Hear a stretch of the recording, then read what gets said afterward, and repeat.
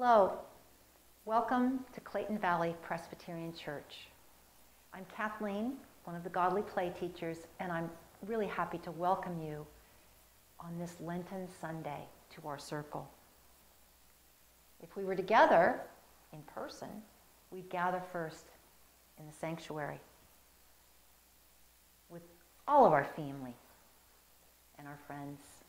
We'd spend a little time with Pastor Barbara, and then teachers and children would make their way to this sacred space so that we can have a time of story. A teacher will always greet us at the door to this space, and we're welcomed one by one, called by name, to come to the circle together, to worship in our way in this room. No matter who is telling the story on any Sunday, that storyteller will always welcome each person the same way. The Lord be with you.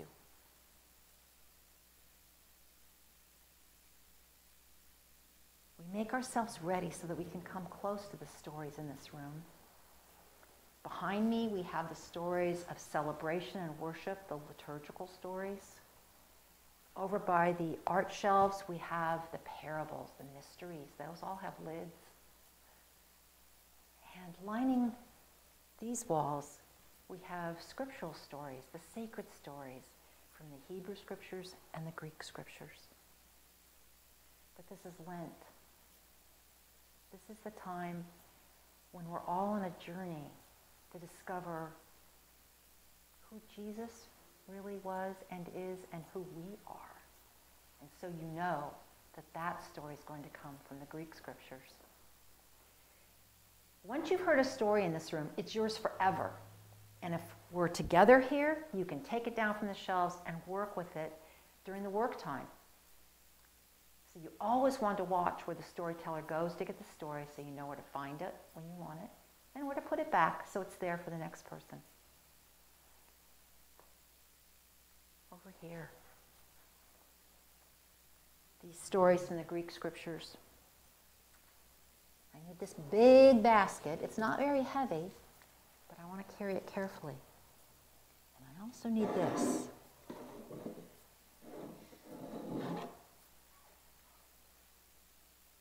Let's see. I think I'll do this.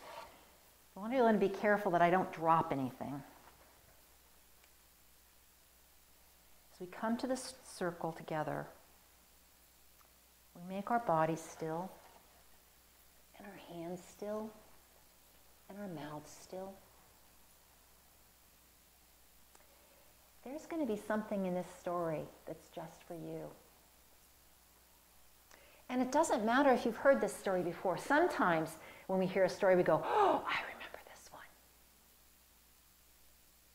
The last time you heard this story, you were different. And so today, I want to invite you to enter the story, to discover what's in it that's just for you.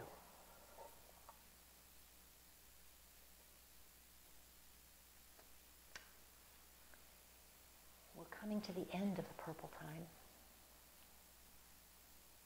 the season of Lent.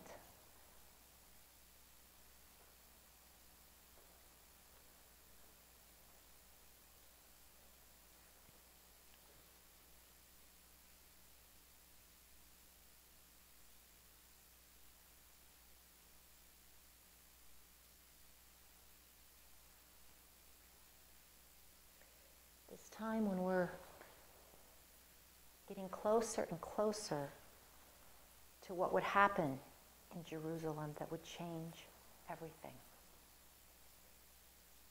This very serious, almost sad color of purple would change with something that's wondrous. But that's not yet to happen.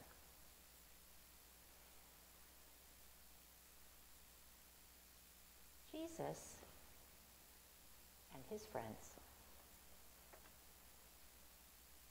had come for the Passover to Jerusalem. Like so many other people, they had come to be with their friends and family members and come close to the temple. And remember that time when God had been so close to Moses, and Moses had been so close to God, that God could show Moses how to lead the people through the waters to freedom. That was an amazing time, never to be forgotten. So people wanted to come close and be together.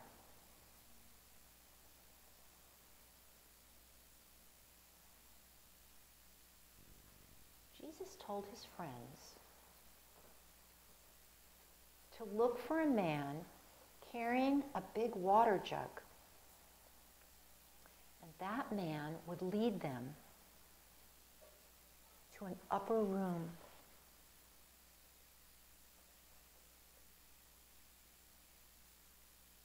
They should prepare the room, for that was where they would come together to share the Passover feast.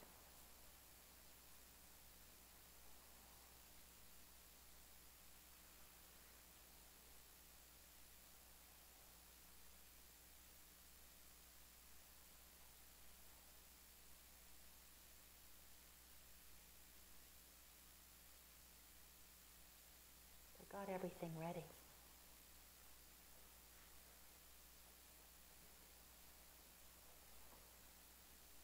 And they came together, all of them. Jesus and the 12.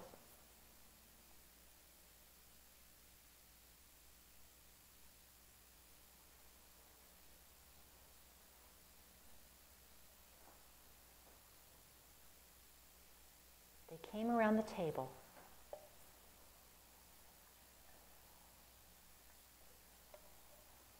All of them. You've probably seen pictures of this that artists painted long, long after it happened.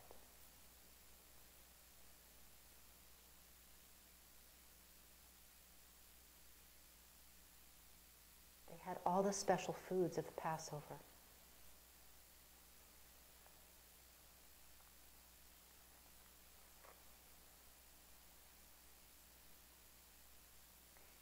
And when everyone had eaten and had their fill, Jesus' friends saw him do something that he had never done before, certainly not at Passover. They'd never seen it done at Passover before. He took the bread and he blessed it. And he broke it. And as they watched, he said, "Take, eat. This is my body broken for you."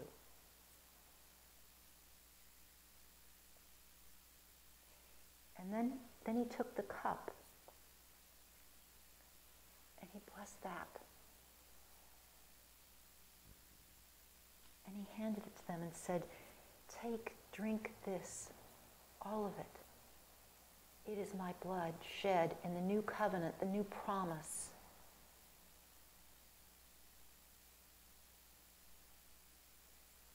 They didn't understand, but they never forgot.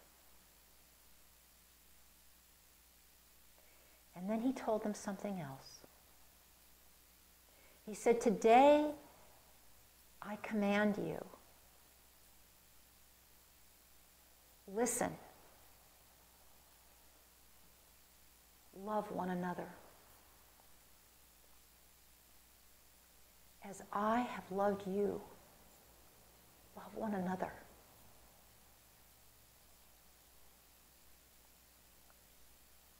And then they sang a hymn together. And they went out to the garden to pray.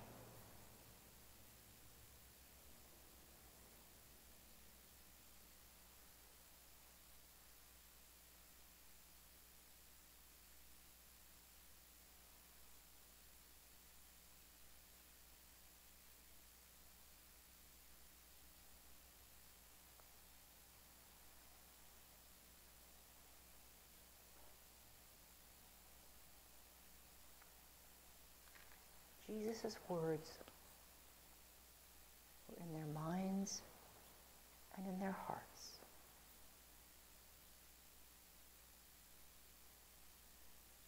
As they went into the garden that night, only Jesus knew what was about to happen.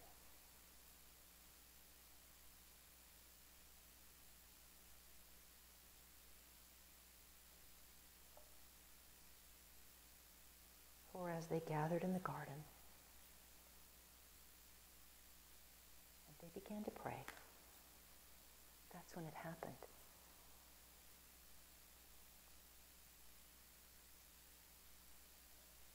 Soldiers came and took Jesus. He was arrested.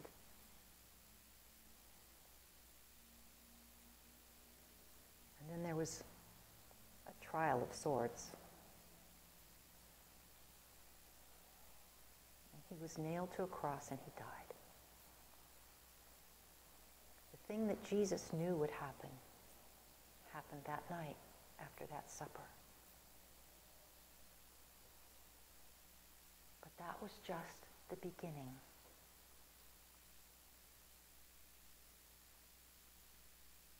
For then, some of Jesus' friends went to the tomb, and he was not, his body was not there, but he was with them, and it changed everything.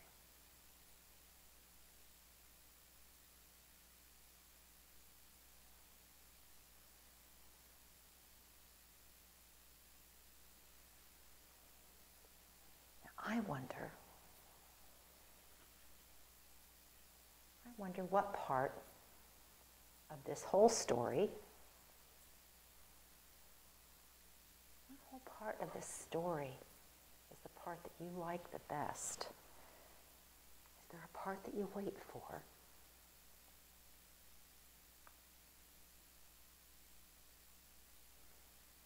Sometimes there is a part that we like the best because it reminds us of something else that's important to us. I wonder if there's a part of the story like that for you. Where are you in this story today?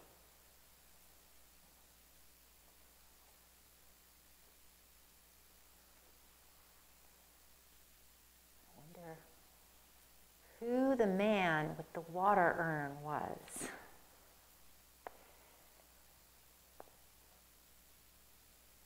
Always wonder, don't we? What Jesus' friends were saying and thinking when they sat at that table with him for the last time. I wonder what part of this story you think is the most important part, the part that maybe we should tell other people about.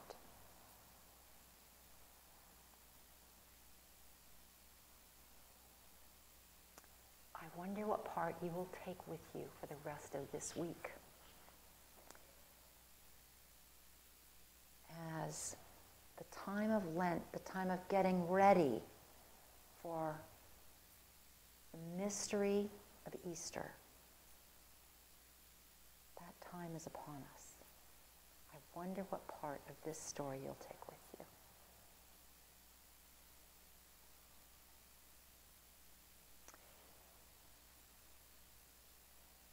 Until we come again to worship together at this circle, may the Lord bless you and keep you.